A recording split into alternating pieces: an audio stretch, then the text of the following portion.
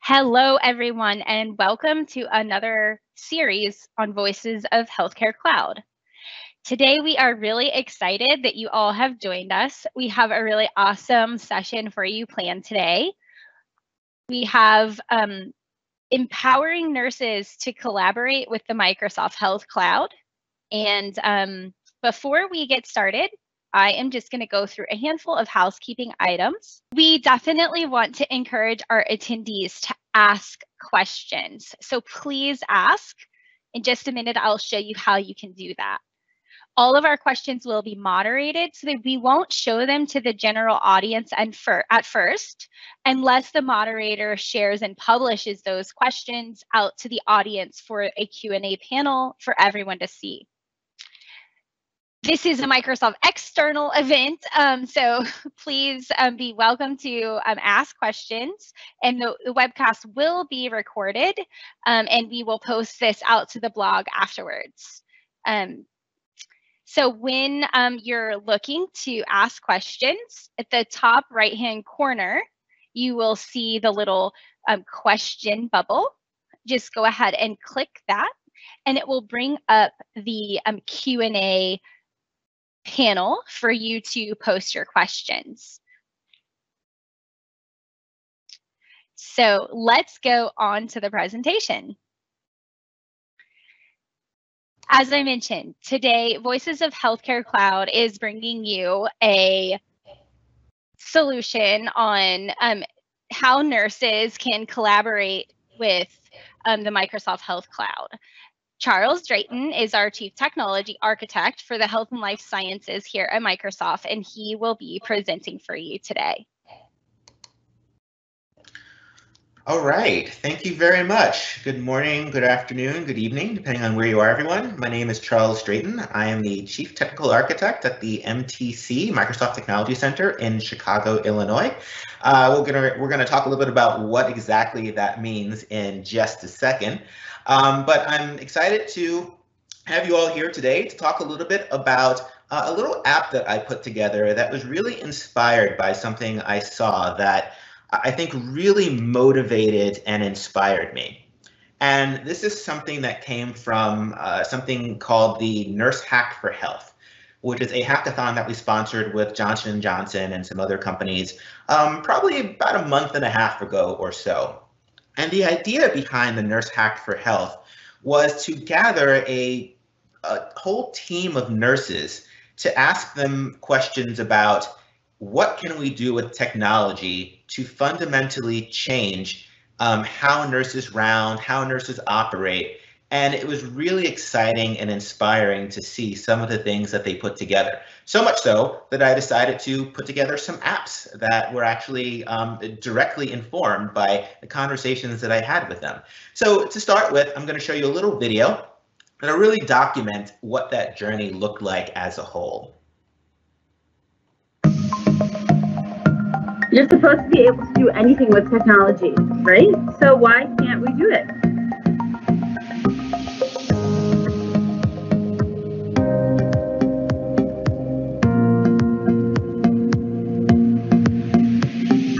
We found that the critical care nurses in our group, we all had that similar frustration that it was hard to get everyone on the phone to give a report. That would probably take quite a few hours for that receiving nurse to actually navigate and try to find that information in the EMR. You know, our world has been turned upside down in the last 8 weeks. We were, super busy, able to implement virtual care. When a patient is being admitted from the ED, a COVID patient, there is limited time in the hand of the nurse to scramble and search for equipment and make the room ready and be prepared for this patient. What if the nurse, with a quick glance, could locate all the equipment needed on this unit? Having these things, like knowing where to go to get them, just really saves like time and effort so that we can focus on the patient. I can picture Florence, myself, looking for all this equipment in hospitals. So I think that's fabulous.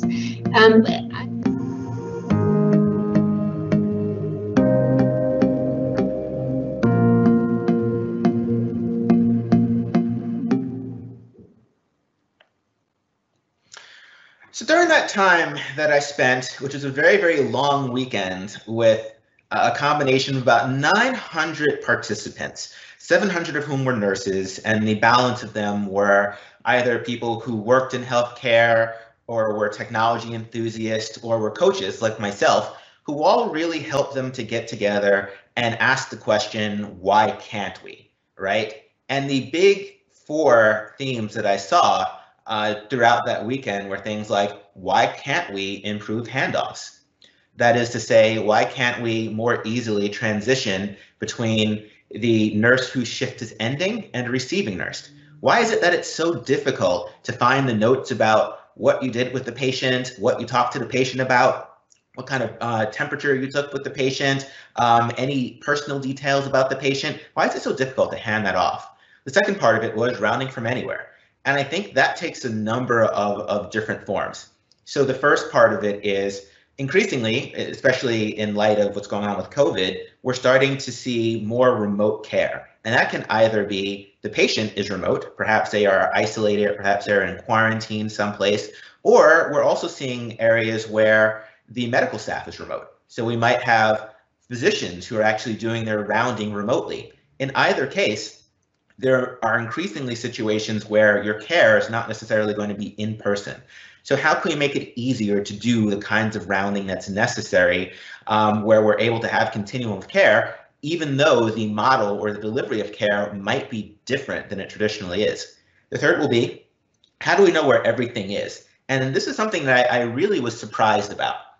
I was talking to some of the nurses and they say they might have a 12-hour rounding shift. And during that 12-hour rounding shift, you might spend up to 3 hours just looking for equipment. Where's the TENS machine? Is there a ventilator that's around, right? Where do we have the IV machine? Where is it currently? And in many cases, they're scrambling, they're calling up other nurses, they're calling the front desk, they're all over the place trying to track down where equipment is. And that can sometimes be, they said, up to 20 minutes per patient over the course of a shift. And in many cases, that's time that they would much rather spend, particularly in critical care, as an example, where they might want to spend more of the time with patients and less of the time actually tracking down equipment. So how can we make it easier to know where everything is? And a final part of it is, more broadly, how do we coordinate care? That is to say, even beyond just handoffs, how is it that we're able to coordinate who is doing what for a patient? How do we know in the event that there is something concerning about a patient that I'm able to now coordinate with whoever the physician on call is, or if there is a primary on call, how do we coordinate with someone who might be a specialist who is on call as well? How do we make sure that everyone is collaborating to deliver the best possible care? I noticed that these are really the four key themes that dominated the weekend with the Nurse Hacks. So what we did as a result of that was I put together a demonstration that merged some of the demos that I saw throughout the course of the weekend, and I turned them into something of a composite that I'd like to share with you now. So I'd like you to meet Sid. And I think Sid is someone who represents many of the conversations that I've had with nurses throughout that weekend. So what we're going to talk about here is, in a digitally transformed healthcare environment, what is it that the nurse can do much better that they've struggled with previously?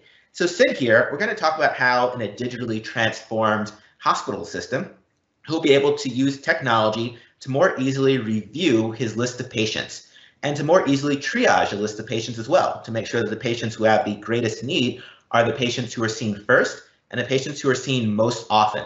The second thing is going to be, in a digitally transformed health environment, how is it that he's more easily able to locate not just equipment in general, but the recommended equipment for each patient? The third part of it is going to be, how is it that you're able to more easily review the patient's chart at a glance? Anyone who is watching this now and you've used an EHR, you know how difficult it can sometimes be to use. Some months ago, my mom was in a hospital and I was watching what was happening, and they'd have to log on to the VPN. And then they would have to log on to the application. And then once they're in the EMR, they'd have to look up the patient's information.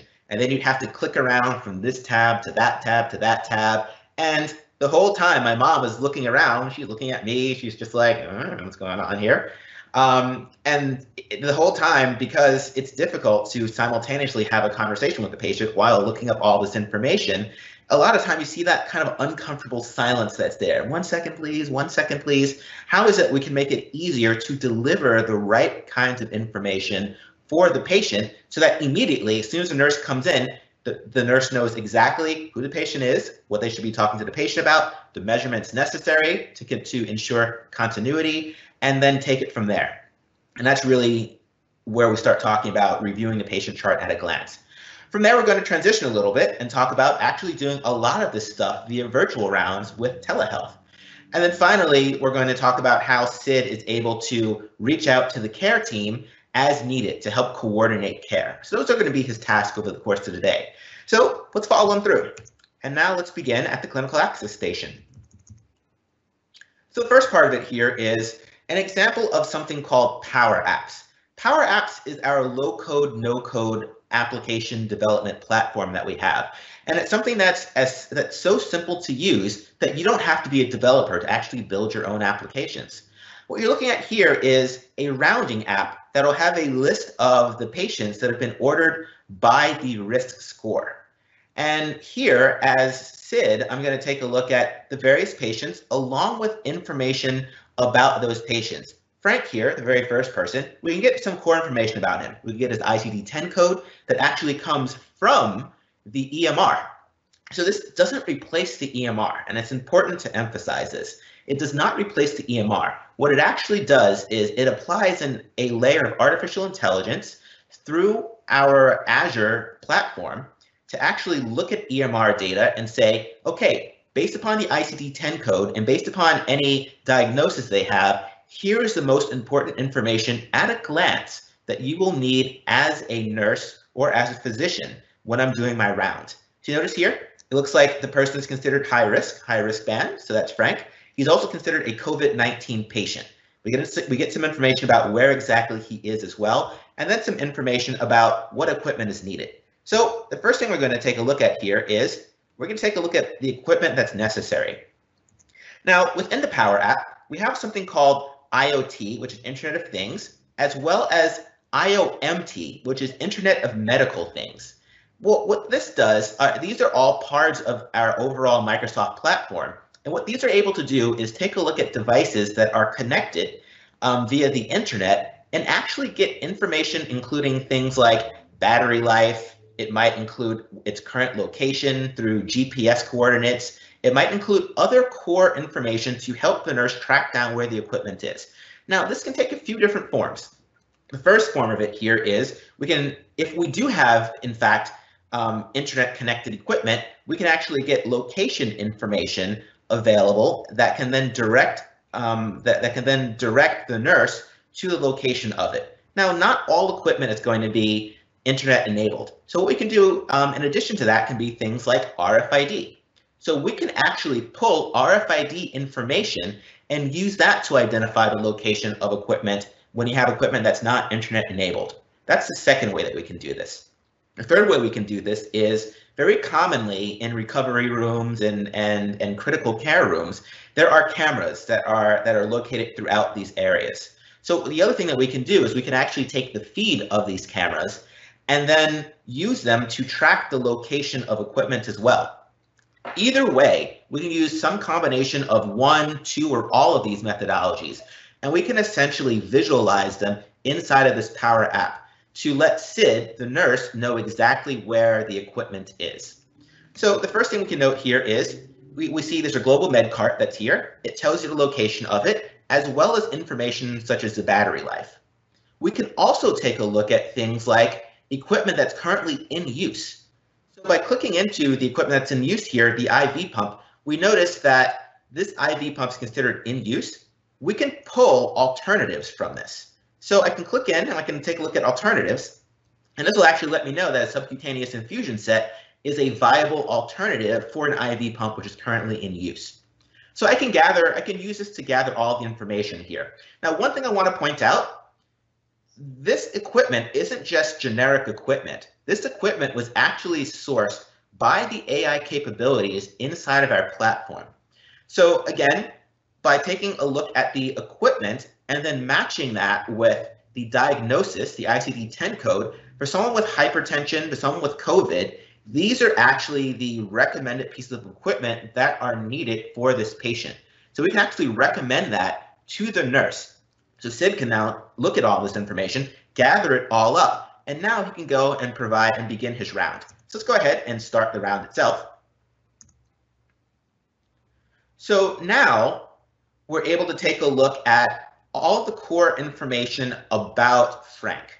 And there are a couple of things that I want to point out. There's a lot going on this page, so let's break it down a little bit. The first part of it here is the main card information about Frank himself. Now, Frank is a COVID patient, and as a COVID patient, as you might know, the two most important predictors of severity are going to be your SpO2, that is your blood oxygen level, and then your current temperature, and then what your temperature is. So if either of those is considered, so if your temperature is considered elevated or is considered feverish, that means that might have an impact on whether or not you're recovering correctly. If your SpO2 is too low, that might mean a respiratory issue. And both of these things are considered front and center. So rather than having to go through the EMR and look, instead, it actually brings the information to you. And this makes things much easier for Sid to immediately begin his course of care for Frank. The second thing I want to point out here is the fact that he's considered high risk. So I can take a look at this high risk icon here, and this will include information that'll show why he's considered high risk. And a key factor here, COVID-19, but also the fact that there are comorbidities here. That includes things like hypertension and age. Both of those are considered exacerbating factors that can make COVID worse, or vice versa. That can actually make things like hypertension more acute when you have COVID-19. From here, one of the things we can do is actually take a look at nurse notes. Now, this is something else that came up during the hackathon. One of the things that popped up is the EMR is really great for having clinical information here. But part of providing a valuable service is actually being able to understand what happened during the last shift, as well as little touches of information that wouldn't typically make it into an EMR. I'll give you an example. Let's observe. Hi, I'm Nurse Jasmine. Patient Johnson is a 61-year-old male presenting to the ED with complaints of right-sided drooping eyelids, headache, and double vision since 2 p.m. yesterday. Vitals are blood pressure 160/90, heart rate 95, temperature 97.8, breathing is unlabored. He has a history of diabetes and hypertension. Last dose of metoprolol given was at 2 p.m. He was seen by the neuro team. The plan is for MRI in the morning and further evaluation. Oh, and by the way, he's a little hard of hearing, so make sure you talk into his left ear. That's his good ear. Okay, thank you. Now, there's one thing I want to point out there. You notice at the end, she mentioned he's a little hard of hearing in his left ear, so speaking in his right ear. Where would that information be otherwise? Well, when talking to the nurses, a lot of what they said would be, there'd be little sticky notes they'd have all over the place with some of these personal touches. What's Frank's favorite team? How many kids does he have? Things like that are sometimes a little difficult to maintain continuity throughout. But if we can make it easier to record some of these personal details as part of their overall profile, you're able to have a more personal touch. And particularly for patients who have COVID-19 and might spend long stretches of time isolated, that makes all the difference in the world. Let's continue on here. So here we can take a look at things like their current medications, and I can search through additional medications. And here's where AI comes back into play here. So AI will have these insights that will give Sid core, really important information about what's been going on with Frank. So the conversation with Jasmine is great, and she's recorded that information there for me. But the insights here can be AI driven, and it'll let me know information about things like possible interactions. So if he's taking certain medications that maybe may have interaction that might be questionable, the AI insights can actually float that to the top to let Sid, the nurse, know more about that. It can also include things like interaction between medication and mealtime. So as you might know, if you work in a medical field, the time that you take medication relative to the time that you eat can have a significant impact on your absorption ability of the medication, and can have an impact on things like potential side effects. So the AI is actually able to look at that and then float that again to the top as a potential warning of an interaction. We can also take a look at connected medical devices. So various types of connected vitals devices here we can take a look at and actually use that to give additional types of recommendations. So as a diabetic, we might see, hey, there's been a recent increase in this A1C. It was previously under control, but perhaps because we didn't keep note of that necessarily, we've seen a spike there, perhaps because of the fact that he has COVID-19. So we might make recommendations about things like dietary changes, or perhaps introducing medication if he was previously undiagnosed for having type 2 diabetes.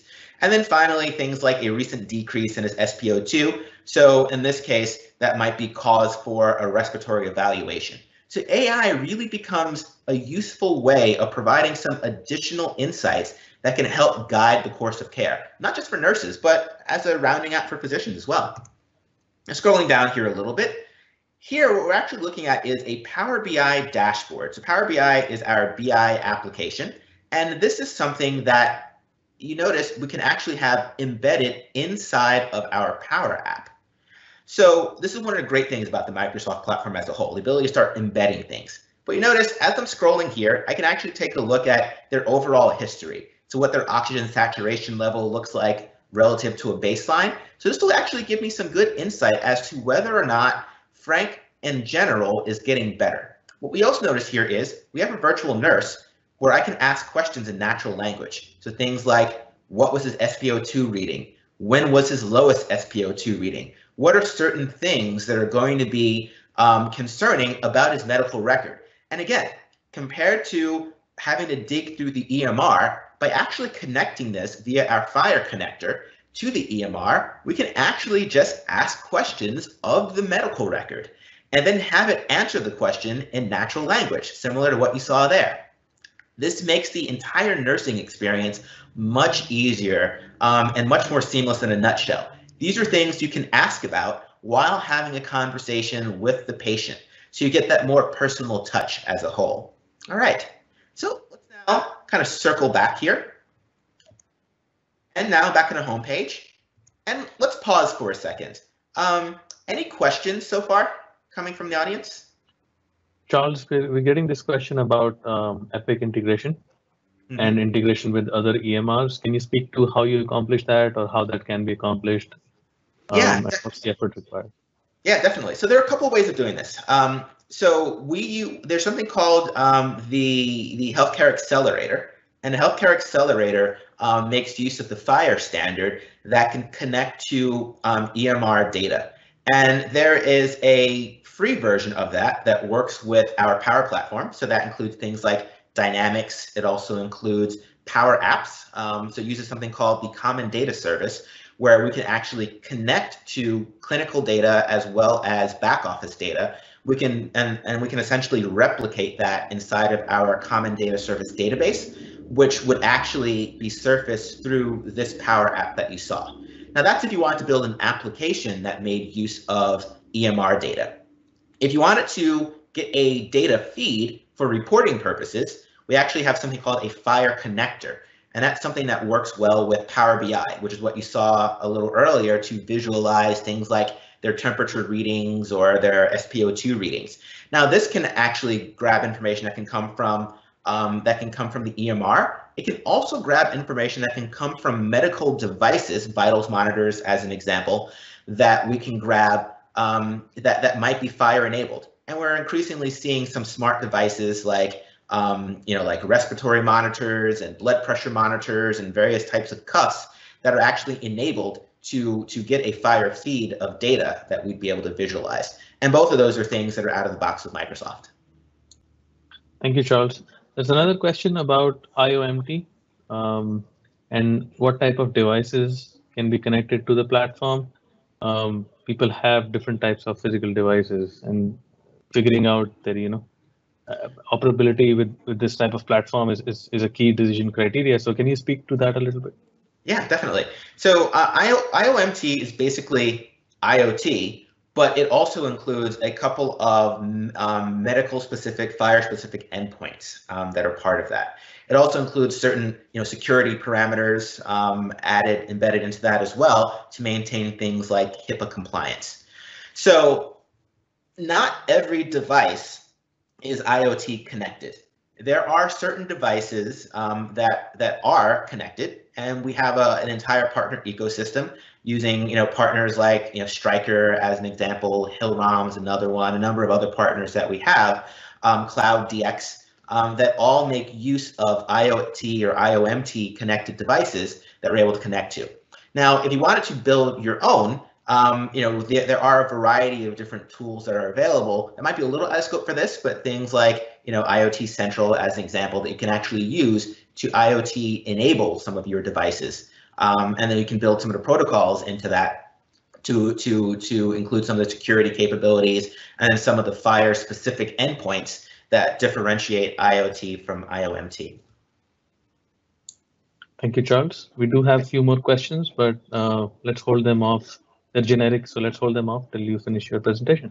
All right, perfect. Great. So let's do a recap of the first part of this here. So Sid, we had an opportunity to see a couple of things. So the first part we had an opportunity to see was how he was able to use this app, this combination of Power Apps and Power BI, and combined with some of the IoT type capabilities, combined with the Azure AI capabilities, to actually do some of the improving of handoffs. So we got to see how Jasmine, the previous nurse, was able to hand off to him fairly easily with a combination of clinical information and then non-clinical information that's useful for nurses. We were able to also see knowing where everything is. So the ability to track down the necessary equipment, as well as the equipment that's recommended for the patient as well. So what we'll talk about next is going to be rounding from anywhere and then coordinating care. So let's fast forward a little bit. Then let's say that Sid has completed his rounds, and because of social distancing policies at the hospital, he has to do a couple of days per week of rounding at home. So now let's transition to home and let's spend some time talking about what the other two pieces are going to be. Rounding from anywhere, and we're going to talk a little bit about that, and then coordinating care. So this is Microsoft Teams. So we notice from within Teams, over on the left-hand side here, we're able to get a lot of information specific to the clinical practice. This might include things like the various hospital departments that are there. It might include things like some of the exam rooms that are here as well. So let's talk a little bit about that. Virtual rounding takes on a lot of forms. So you actually have the ability, and we've seen this with a couple of hospitals, to actually set up a version of Microsoft Teams inside of physical hospital rooms, where in that scenario, you might have someone who's doing rounding remotely, and they are elsewhere, and they can actually connect to the patient who would have Teams on a tablet, for example, or on a laptop inside of their hospital room. And you would actually be able to do your rounding from room to room that way. So what you saw with building one exam rooms, that would be an example of that. So to give you an example of what that looks like here, we can click into this. And now you'll actually notice here, these are the people inside of each of these rooms here within the app as virtual enabled. So we notice here, instead of looking at equipment, it actually says start call. So I can actually start a call directly with Frank. So I can follow up with Frank, being Sid, and I can now have my conversation with him, even though I'm rounding remotely, or even though I'm working from home. The second part of this here is actually where perhaps I'm at home and perhaps where the patient is at home as well. So we look here at the second part of it, and this is home care rounding. So we can click into home care rounding. And now I'm able to take a look at someone who is currently at their own home. And from here, I can start a call from here. So when I start a call, it's going to start a team session with them. But what we'll notice here is it's going to be that same app, but it's going to have a somewhat different look. So in this case, we're actually going to have some home issued devices where I can take a look at things like their blood pressure, their temperature, other information here, and I can get some given insights that'll take a look at the fact that, for example, blood pressure is 4% over previous reading, but 8% over demographic averages. I can also take a look more specifically at things like their temperature readings based upon their home devices. So we can take a look at temperature trends as an example. I can also take a look at their care team. So I can, by looking at the physician who is on call here, even during this Teams remote session, I'm able to look at who is on call. And even though Dr. Beth, who is the cardiologist on call, is going to be remote as well, I can connect to her via Teams too. So now we can have an entire conference call between Eden, who is the patient, Dr. Howe, who is the physician, and myself, Sid, who is the nurse. So what that would look like in this case, and this is probably a little bit of out of scope, so I'm not going to spend too much time on it, is this. So essentially what we're looking at here is an additional layer of EMR information that would exist and actually be surfaced directly inside of Microsoft Teams. And in this case, this would be the view that Dr. Howe would see. So rather than just having a nurse app, which has a limited subset of information specific to what I'm doing as a nurse, I'm going to see more information as a physician here, which might include information such as care plan information here. You might get information about their overall timeline. It might include information about care plan activity that took place to make sure that the patient here is actually following through with everything that became part of the overall care plan. So that continuity of care, that coordination of care as I transition from the nurse to the physician while still maintaining the session is something that really comes in handy when you're doing that kind of continuous virtual care. Okay, but again, that's something that's really a story for another day. And I'm happy to spend some more time talking about that if there's interest about what that physician view might look like. But I really want to spend most of my time talking about the nursing rounding app. Let's do a quick recap, and then we'll transition over to questions here. So we talked about improving handoffs as a whole, and that was the first part of it. How do we then transition from nurse to nurse? We talked about knowing where everything is. So how do we identify the recommended equipment when you're providing care for patients, when you're doing your in-person rounding. And then we also spent some time now in this section talking about being able to round from anywhere, whether I am remote or whether the patient is remote or whether the patient is in isolation or they're at home, and then being able to coordinate care. That is to say, how do I seamlessly transition where necessary based upon some vitals or based upon the conversation that I'm having with the patient to whoever the physician on call is in a nutshell. Okay.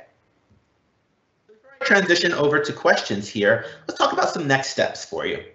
So some of these things you saw here might be really interesting and really exciting. I hope so. So your next question might be, that's great. How do I make it happen? In the Chicago MTC, we have something called the Intelligent Healthcare Experience.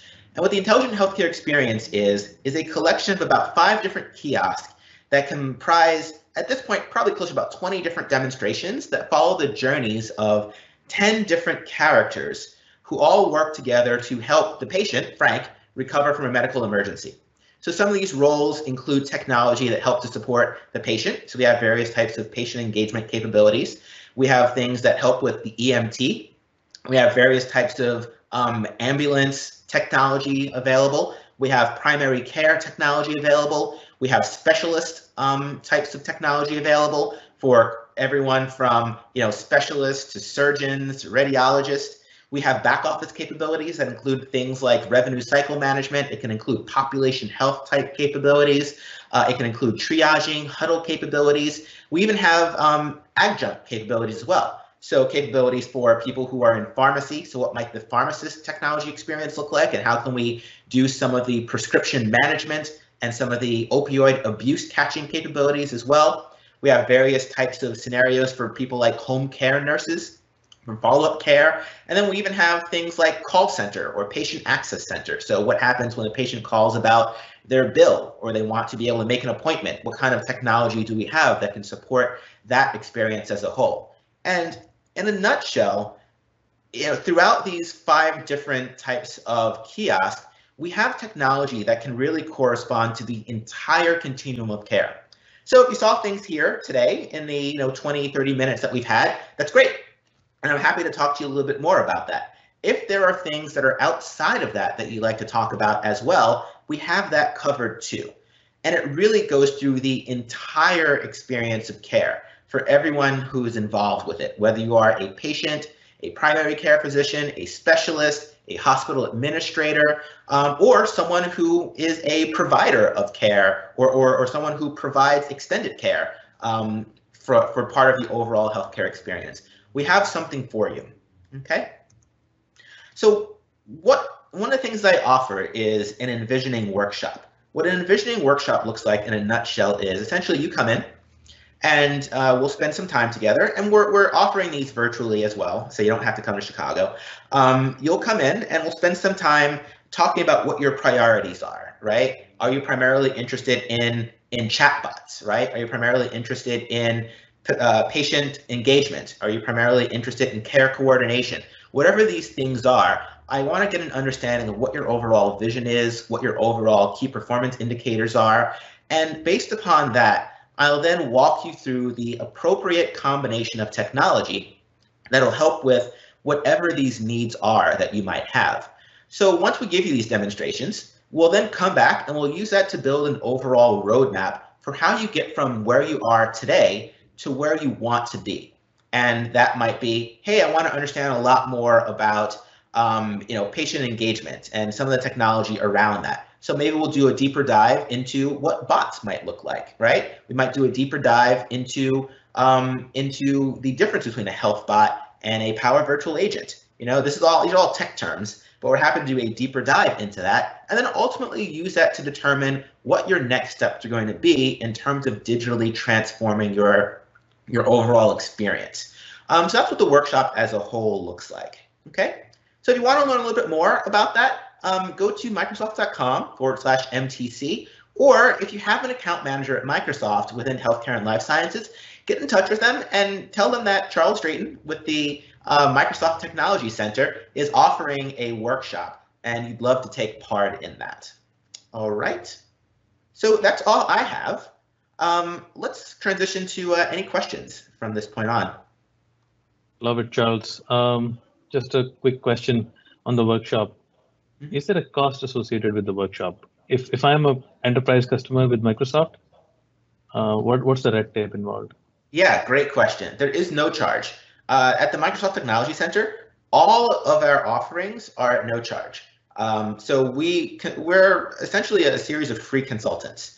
So even if they are things outside of clinical, right? I want to know the best practices for adopting Microsoft Teams. I actually have an entire team of people at my MTC who can cover everything from Azure to Microsoft Teams to data to artificial intelligence. I have a data scientist PhD on staff, to Dynamics, to Power Apps, Power Platform, and all of the different types of workshops and different types of architecture design sessions and consulting engagements we have are at no charge. Great question. Awesome. Thank you, Charles. There's a comment/question from the demo. And they ask, they're a little confused about the idea that something is not available in the EMR, right? As pretty much all of the charts that you presented, SpO2, vitals, etc., they are visualized in sort of the two leading EMRs, Epic and Cerner. What is the added value of the AI ranking? Is the whole purpose of that visual that you presented, the added benefit then only the risk or the AI ranking of patients according to risk? Or can you speak to what other gaps is that filling?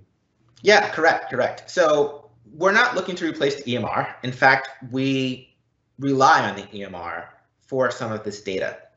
So this goes back to the scenario that I talked about in the morning, and from talking to a lot of the nurses during the nurse hack, where they say, I log into the EMR, I got to log into, I've got to look up the patient information, I have to look through the EMR, I have to click through this, I have to look through this note, I have to look through that, just to try and figure out where things were left off. And in many cases, the continuity is something that gets broken because you're starting almost from the beginning when you're going into the EMR. The AI can actually take the EMR's data and make that the very first thing that you see. So we grab the data from the EMR, and the very first thing that you see when you log in, because Frank is a COVID patient, is going to be his temperature and it's going to be his SpO2. I don't have to look anywhere. I don't have to dig in anywhere. It actually floats that information to the very top as the very first thing I see. And when talking to the nurses, and when they helped to design a lot of this, they thought that that was really a godsend overall, to be able to just have the information presented to you instead of you having to dig around for it. Hopefully that makes sense. Thank you, Charles. Important question. How do we get this solution implemented in our organization? And how can Microsoft help? Plus, if you can talk a little bit about the building blocks of the underlying technology. Okay, great. Yeah, so the first part of it is that Intelligent Healthcare Workshop is a really great place to do that. So, going back here, for example, over the course of one day, sometimes a day and a half, sometimes 2 days, we can actually help you to architect this solution. What you saw there might look a little different for you, right? So maybe you are primarily interested in doing some of the device tracking, and maybe you just want to stick with just having the EMR. Or perhaps you want to be able to have some of the intelligent surfacing of clinical data, but maybe you don't necessarily need the equipment tracking part of it, right? And one of the things that we'll do is we'll figure out, we will help to architect what the solution would ultimately look like for you based upon the requirements that you have. So hopefully this part of it will have answered the first part of the question here. And we have an entire team of people who can help you figure out ultimately what the deployment will look like. And then the actual deployment itself would typically be handled by a partner if you're working with a partner already, or with the Microsoft Consulting Services, and they'd be the people who actually do the hands-on deployment of things. That being said, you do have the ability to build some things yourself. So we talked about that Nurse Hack-a-thon. So there are lots of nurses there who had never built anything before. And over the course of the weekend, they actually built some pretty good things. So, while you can, do a hire professional to deploy a lot of this, and given the complexity of some of it, it's a good idea, you can actually build apps that will make use of EMR data on your own. And I think that was something that we showed during that Nurse Hack-a-thon with a series of non-technical nurses actually building some pretty impressive apps. And the second part of the question was the underlying components for this. So the underlying components for this were it was Power Apps that made use of the Common Data Service. And a Common Data Service, think of it as, the fastest way to define that is kind of like your own personal instance of Azure SQL with a bunch of API and front-end capabilities that sit on top of that to allow me to interact with the database without having to know any database queries. So there's a CDS part of it. There is the Healthcare Accelerator that sits on top of that essentially communicates back via FHIR with the EMR to bus the data from the EMR into CDS, and then the Power App sits on top of CDS and will actually visualize the data. And that'll be in the form of the patient's information, the patient's vitals, the patient's history, etc. And then there's Power BI, and the Power BI is the dashboard that also uses the FHIR connector to connect specifically to your IoT data for your connected devices, real time, by the way, as well as your EMR data. And it can combine the both of them and make that available for Q&A with the Q&A portion of the Power BI dashboard. The final component of that is Microsoft Teams, and you have the ability to take that application and embed that inside of Microsoft Teams, where you would be able to use that while having a conference call or while having a remote session with a patient or with another physician. I think I got all of that. And then there are a couple of other components to that as well for doing some of the, and this depends on how you're looking to track down some of the equipment. So some of the IOMT or some of the cognitive services embedded inside of cameras. And these are all things that, based upon the current topography that you might have at your hospital, could vary in terms of what we would use to try and track down equipment. Thank you, Charles. One quick question about logistics. What if somebody is not located in the Chicago area? Are these workshops offered virtually, or are they offered in other parts of the country? Yes, we have 15 MTCs around the country and about 50 worldwide. The Intelligent Healthcare Experience itself is located in Chicago only right now, but I am able to do these workshops virtually. The tour itself, we're looking to launch a virtual version of the tour, probably sometime within, so busy, in the next 4 to 6 weeks. I'm looking to launch a virtual version of the tour, but the workshop itself is something that I can do remotely. It's something I've been doing remotely. Thank you. There's a comment that in the chat from Michael, and he says that, you'd love to have this as a video that could be sent directly to a CNO, minus all the techie stuff. So focusing on the 4 pillars that you mentioned: handoff, surrounding, equipment management and coordination. So any thoughts and any plans, if you have, on promoting this further, just for the clinical leadership?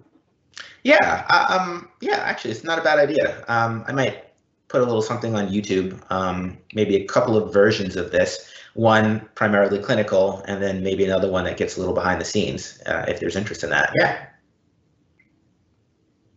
Awesome. Thank you. Well, that's all the questions I have. Okay. I'll turn it back to you and Shelley.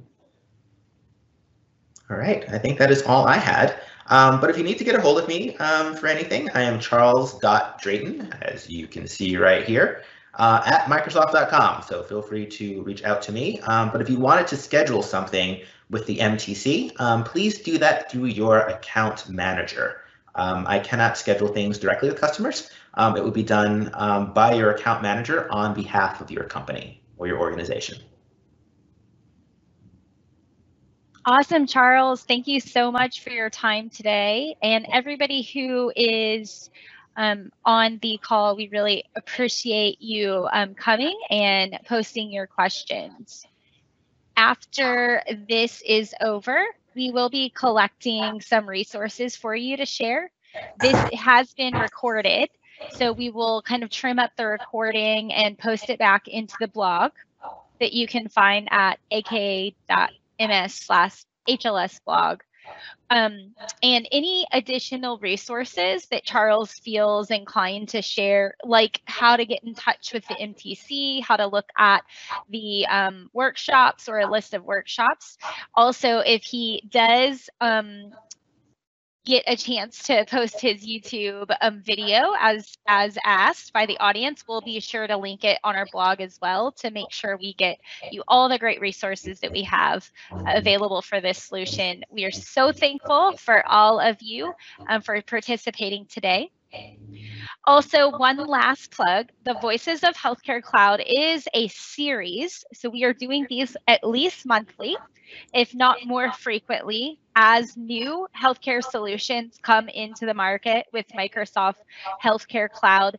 We will be sending out new meeting invites for additional series. So please watch the blog and watch your invites coming through. And if the topic seems interesting to you, we would love for you to join us and share it out with your colleagues and coworkers and friends on social media to bring them in to participate in these events as well.